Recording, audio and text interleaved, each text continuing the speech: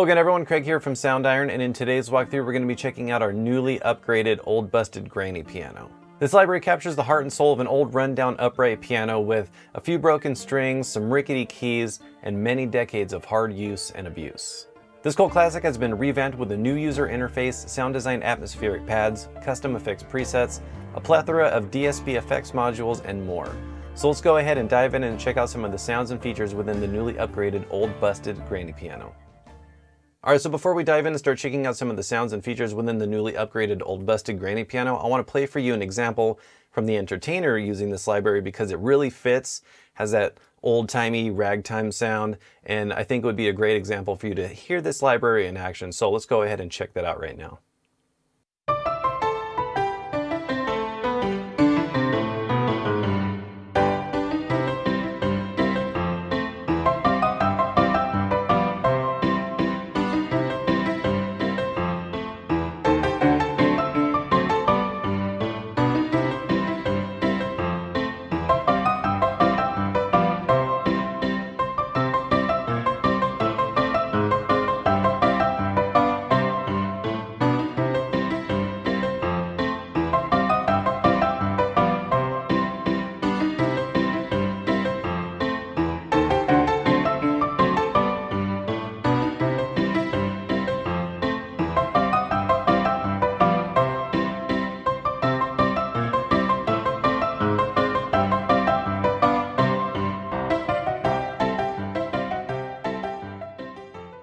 So as I mentioned earlier, for this upgrade, we've given it a new user interface, so there's so much more possibilities that you have with this library as far as sound design and really taking it from just an old upright piano and really expanding on it. So I want to play for you some of the custom effects presets that we designed for this library because they're really geared for just kind of getting inspiration started and just, you know, really seeing the possibilities that you have with this library. So let's go ahead and check some of these out now.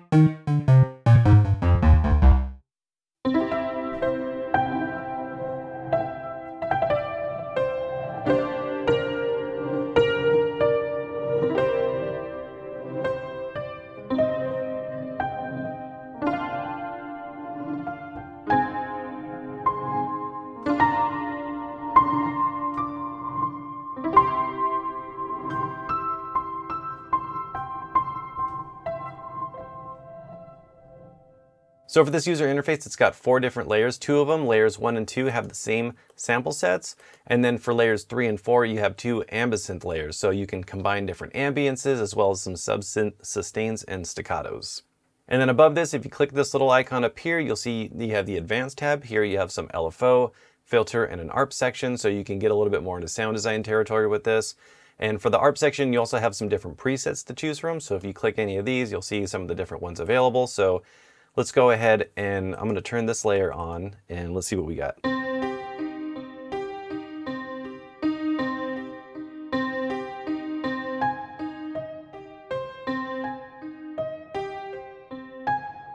And then you can change the direction. So if you want it to be down and up or down, you have a bunch of different ones to choose from. So let's just do up and down. You can change the beat. So if you want it to be a little bit faster.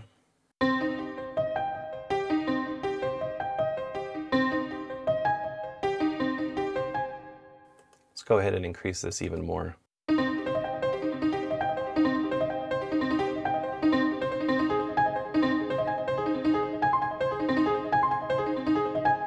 So if you're not much of a piano virtuoso like myself, something like this can come in handy, especially for just being able to craft in really quick arpeggiation stuff fast. So definitely experiment with that if you like to do that sort of thing. And then also while you're in the advanced tab, if you head over here to the right, you'll see these art options. So you have pedal volume, key volume, as well as a velocity range. So if you want to control the range of the velocity, you'll see that when you limit that range, it makes it to where no matter how hard you play, it's only going to play those dynamics back. So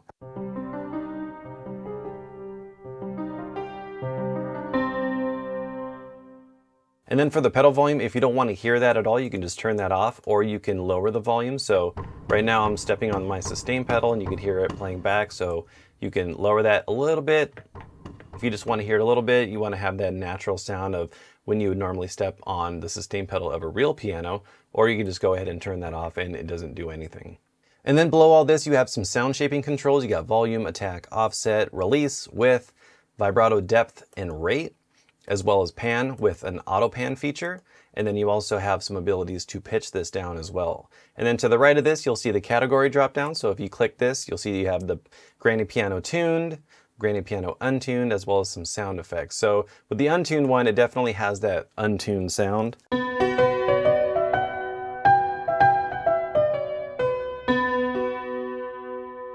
And then you also have the tuned version.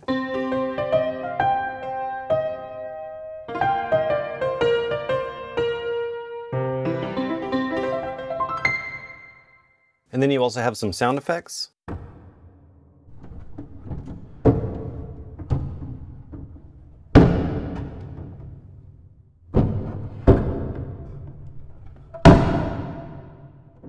And then you can take any of these and spread them across the key range as well. So if we click this right here, select the key, and now you have that all the way across the keyboard.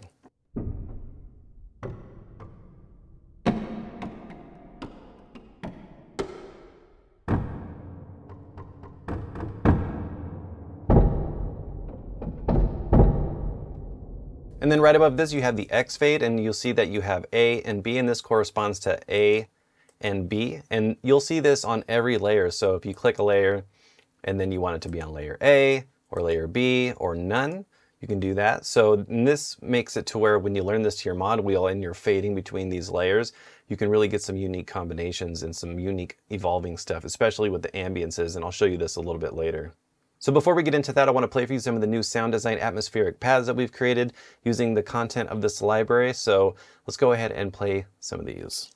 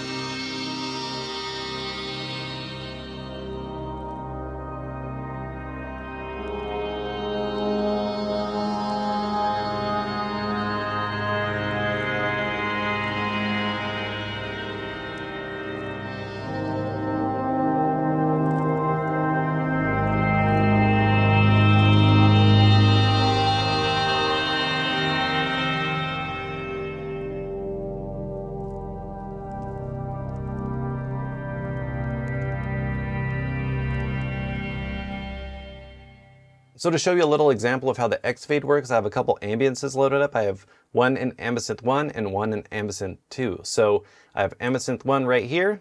I'm going to turn this one off so you can hear how it sounds.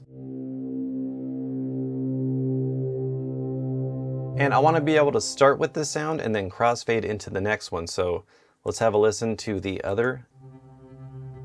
You can hear it kind of breaks up a little bit. It's got a little bit more of like a gritty vibe to it. So I want to be able to fade into that. So I'm going to enable both of these. So for ambisynth 1, I'm going to set this to layer A. Ambisynth 2, I'm going to set this to layer B. And then I'm going to learn this to my mod wheel. Now let's hear how it sounds.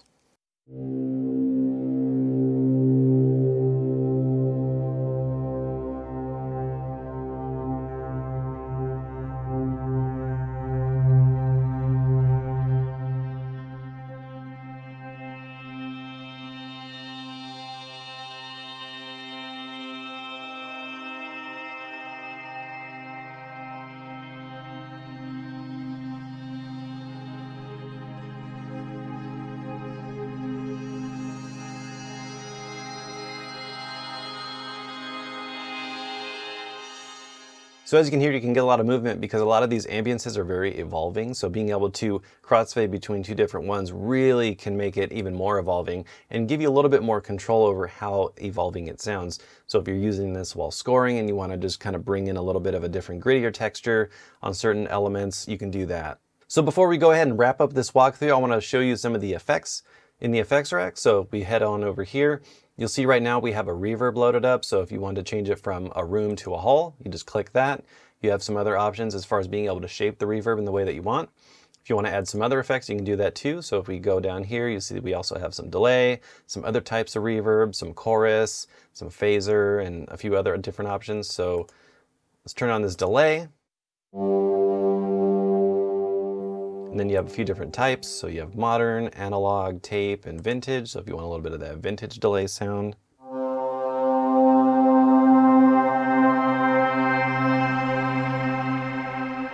And then you can also make it ping pong.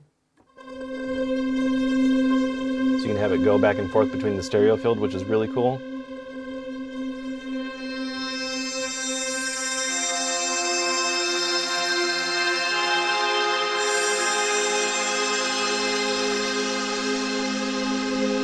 And then for the reverb, you can increase the mix a little bit.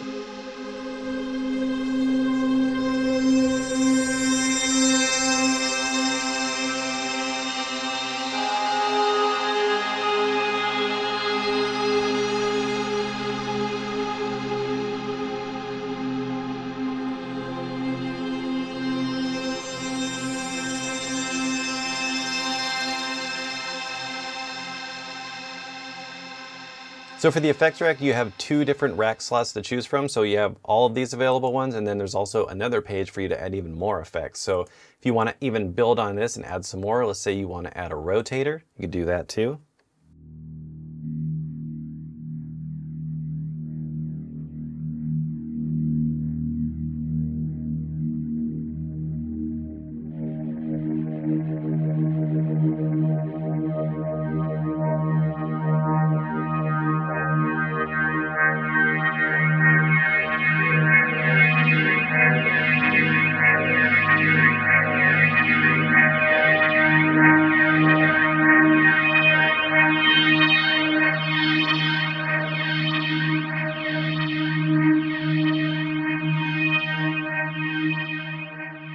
So you can see with these different effects, combining with some ambiances, you can really get some really creative results. Alright, so that about wraps up this walkthrough for Old Busted Granny Piano. If you'd like to learn more about this library or check out some demos to hear it in action, make sure to go to soundiron.com.